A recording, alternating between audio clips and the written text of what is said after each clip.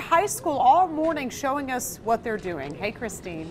Hey, good morning. Yeah, it's kind of reminded you a little bit of Football Friday, right? We had a little bit of band out here, some cheerleaders, some really excited students, all here to honor their bus drivers, thank them for all the hard work they do, and of course encourage more people to apply to be bus drivers. Guys, all morning we've been showing you the students as they work hard to create cards. They were cleaning some buses, serving drivers breakfast as they showed up. Now let's focus, though, on that job fair. So that's happening tonight at the Sullivan Lifelong Learning Center, 5 to 7, but it's for people that have an interest in becoming a bus driver, bus aide, and I'll have David tell us a little bit more about it because you kind of had that inside look at just how big of a need there is in Greenville County. As routing coordinator as well, you've got that behind the scenes. So tell us, tonight, what do we have to look forward to?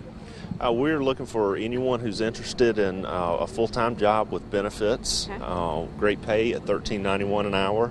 Even if someone wants to work part-time, we have morning positions open, afternoon positions open, a couple of days a week. Whatever works for your schedule, we can work that in. And you'll be an asset for our organization. Yeah, it doesn't have to be a full-time position. Maybe if you can only spare a couple of hours here and there, you say you can still use that, right? Absolutely. Absolutely. We can fill those positions. And then without the drivers, if there is a shortage, someone is sick maybe one day, what kind of effect does that have here? It adversely affects the students first and foremost because they're late to school or late to get home, and many may leave at 6 o'clock in the morning, and then if their bus doesn't show up in the afternoon due to no drivers, they might not get home until 6 o'clock, so it makes for a long day. All right, and hey, what kind of person are you looking for? Anybody out there maybe you want to just encourage? What would make a good bus driver?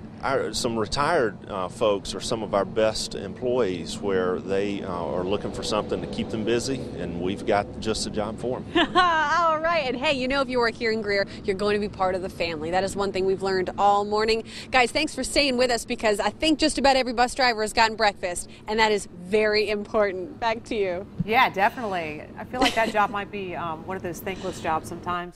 Sure. Take for granted, but they do a big thing for the school district. And they've had to be scrambling all year long because they've had this shortage throughout. They've even gone outside Greenville County looking for bus drivers. So they're trying everything they can. Emily, 85 here, but Pelham's looking pretty good.